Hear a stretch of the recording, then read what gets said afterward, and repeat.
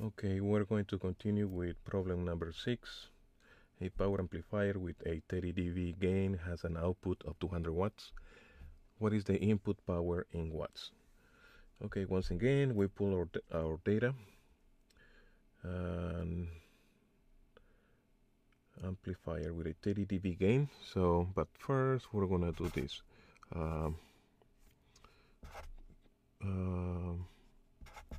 P out 200 watts. Okay, gain 30 dB. Let's make that a plus so it's more, we put more emphasis. What is the input power? So we need to find P in. Yeah, okay, so once again we get our formulas, and we can use this one. Number 6 is already it's ready to go, but let's use number 5 to get to number 6, which is number 5.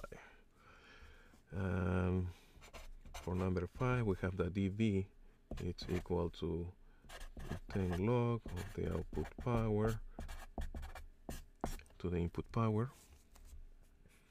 We need to solve for the input power, and we move the 10 over. We divide 10 by 10 every side of the equation.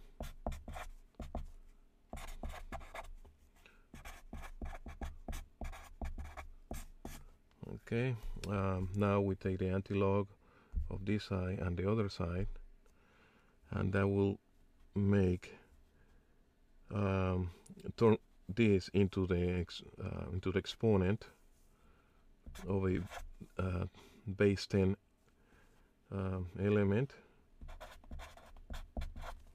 and here the antilog will cancel the log. Okay, now okay, we divide P out both sides. That's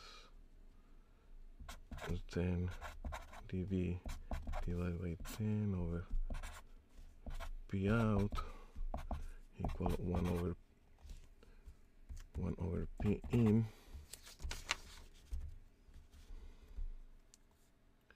And we take the inverse of each one, and that will leave us with this.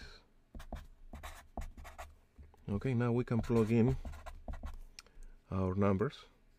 So that will be P out is equal to 200 watts,